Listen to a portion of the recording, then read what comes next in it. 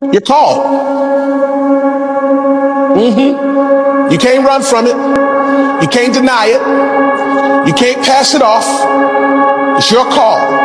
God knew what he was doing.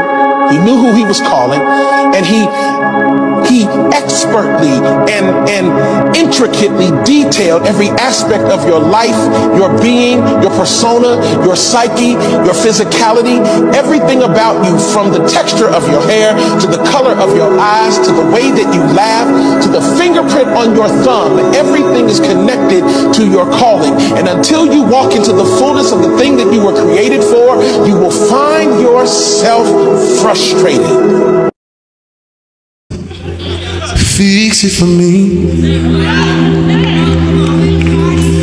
Anybody know that only God can do it? Oh, fix it for me. Oh, thank you, Jesus. Because, Lord, I have a problem that only you can solve. So, Lord, do it for me.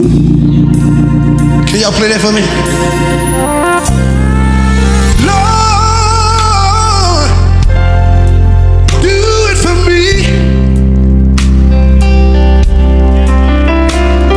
Lord, I need you to do it right now. I can't wait till tomorrow. Do it for me. Lord, if you don't. The only person I ever lost and needed back was me.